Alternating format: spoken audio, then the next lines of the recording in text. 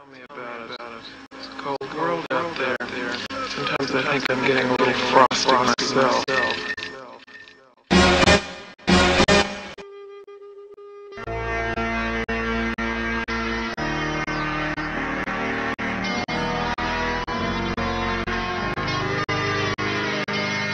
My salad, wing pigeon, cannibal ox.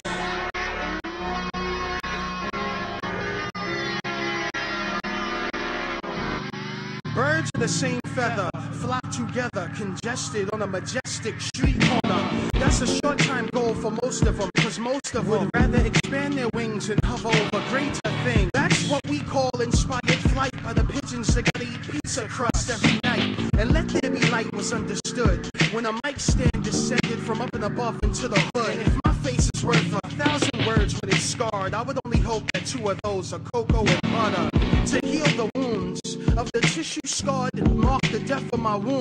But I've graduated, got my wings, and you've gotta let go of my constructed Lego, ego, waffle, halo. Hey yo, I'm a black man with an African drum in my chest that beats in the opposite of the right. Let me know I got a breath left in this frigid, fragile capsule that allows you to fly south before the winter winds trap you. Hell, I made it. Wetsuit stitch so I can swim in elevators, crazy wet through pits. I'm just a pigeon with 1 mile left. That doggy paddles through this bullshit ocean of death. And these rags, your richest words will break bone, like the assassination of 2 birds with 1 stone. That's why I don't associate with bird brains with their beaks in the air. Pelicans with wide jaws that name. For fish heads, you'll get tossed into flames, and some archaeologists will find your skeletal frame.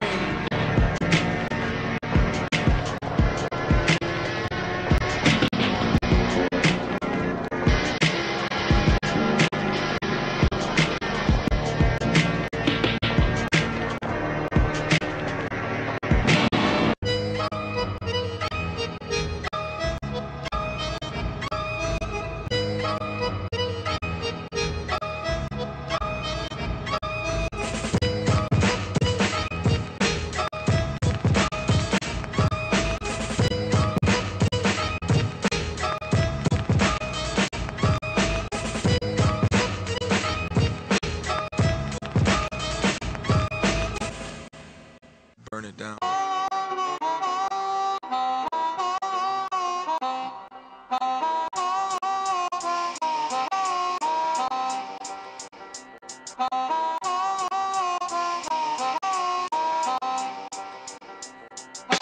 Path the circles round your life to capture all inside your sight. Magic tricks for skeptics, take the ice and then stay off the lake. Waiting for a clock to punch, wish I could breathe and stop for lunch. If I stop to count the leaves on only one of these here trees, not sure that I know it's pure. Wanna kill the insecure. Some respect, some resent, some remain from start to end. Wear my heart on my short sleeves. I'm stuck out here, I lost my keys. From the roof, I watch the street and pray for those that's caught beneath. As long as I know right from wrong, I'll be okay. I'll sing my songs. As long as I know right from wrong, I'll be okay. I'll sing my songs. I don't know what I have left to give other than truth and breath. The angel, when she shuts her eyes, likely will lead to my demise. In between, my time is short. About to start my last resort. Wake me up when it's time to make babies. Talking planet Earthquake, tie the laces, touch the ground. Let emotions rupture now. As long as I know right from wrong, I'll be okay. I'll sing my songs.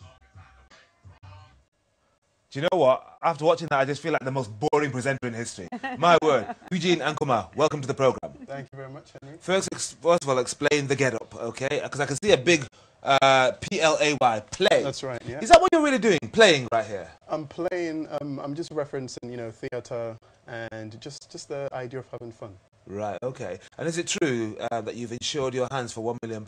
It is true, yes. Let's have a look at these hands, because we need to know what £1 million hands. Okay, you're a woman, have a look at these things. Yeah, tell me about this insurance, £1 million, indeed.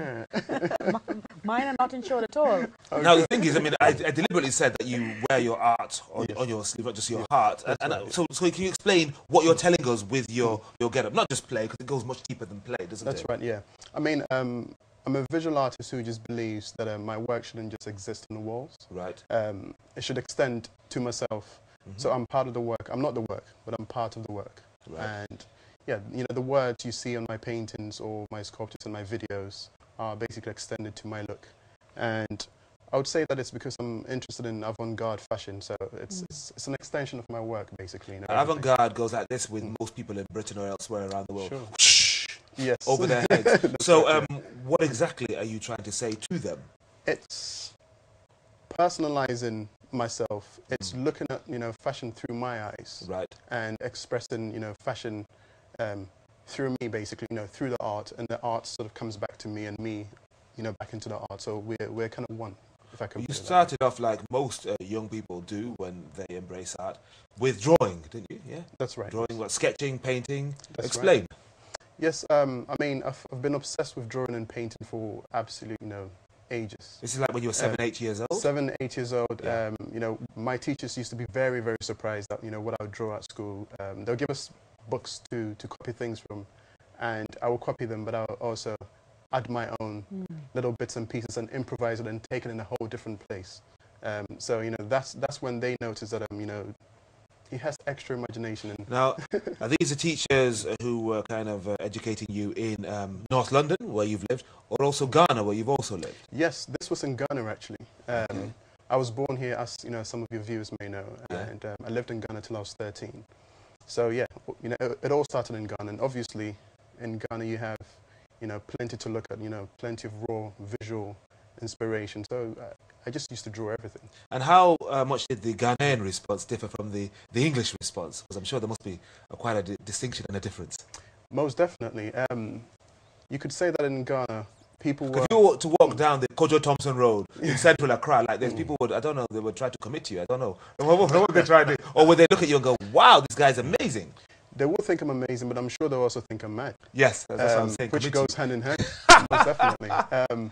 I guess from that perspective, you could say that you know, Londoners and people in England are a bit more open to what is possible creatively. Okay, and just tell us about how your career has developed now, you know, into your 20s, etc. What's been happening?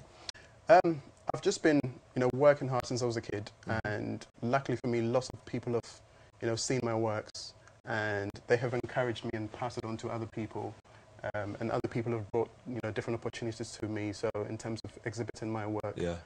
Showing it in galleries, you know, in prestigious places, people have invited me to be part of, you know, music videos.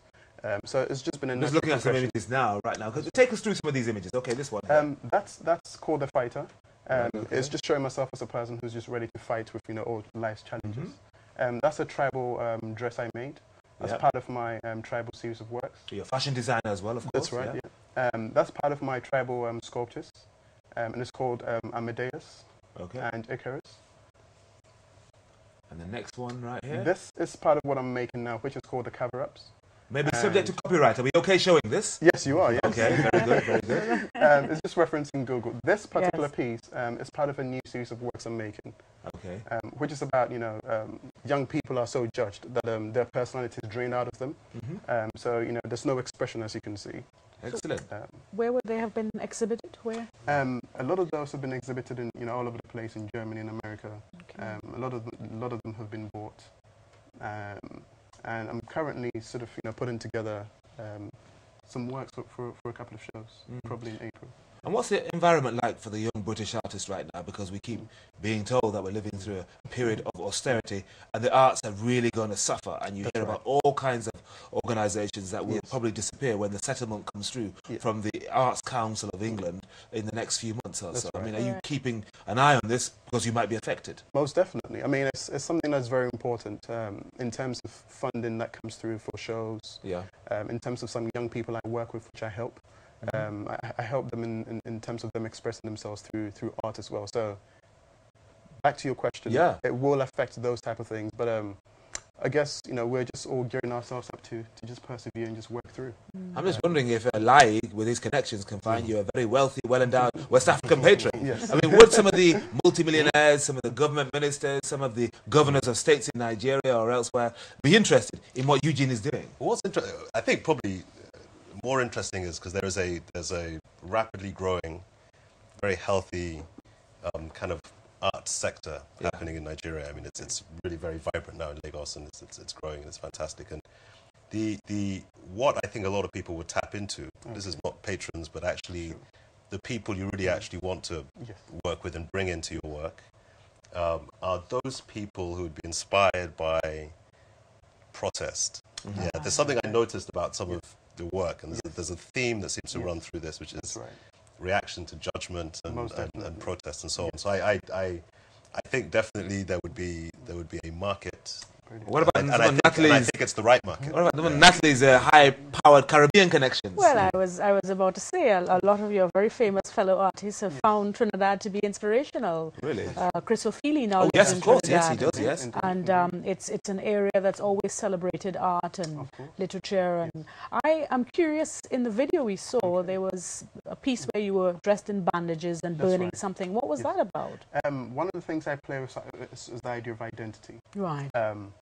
I mean, I look like this today, but you know, probably in about 6 months I'll look different. Right. And it's the idea of, you know, guess what he is, guess what he's going to make next. And it's also the idea of, you know, if something is covered up, you want to unveil it. Right. So it's playing around with all those ideas and just say to people, you know, guess what he's going to make next. Talking of which, what's in this box? Oh, it seems to be empty. Oh, this. It is empty. This is a new box which I made not long ago. Okay. And obviously, you know, a box can fit into the idea of travel. Accra, Takoradi, That's this. right. This is the villain from the film Chitty Chitty Bang Bang. That's right. Yes. Right, And right. it's just talking about the idea and perhaps, you know, the dangers of traveling. So you have, you know, Accra to Takoradi, which is in Ghana. And then here you have, you know, this dodgy looking character. And it's almost like, you know, the piece you have with this little boy at the back. Yeah. With his father, you know, lying on the bed, kind of reading, calm. But you have this to contradict that piece, really. Okay. So someone's wonderful. saying, you know, be careful. Well, you're a font of ideas, and let's hope they find a home during this period of austerity. Most definitely. Eugene, thank you very much indeed. Thank you very much. That's all. Wonderful, and that's it for Shoot the Messenger for another week. Remember, you can watch it all again online by going to our website, voxafrica.com. Just time enough to thank my guests one more time, Natalie Williams, Lai Yahaya, Colin Grant, who's now departed us, and Eugene Ankomah. And of course, thanks very much to you for watching. Till the same time next week. Goodbye.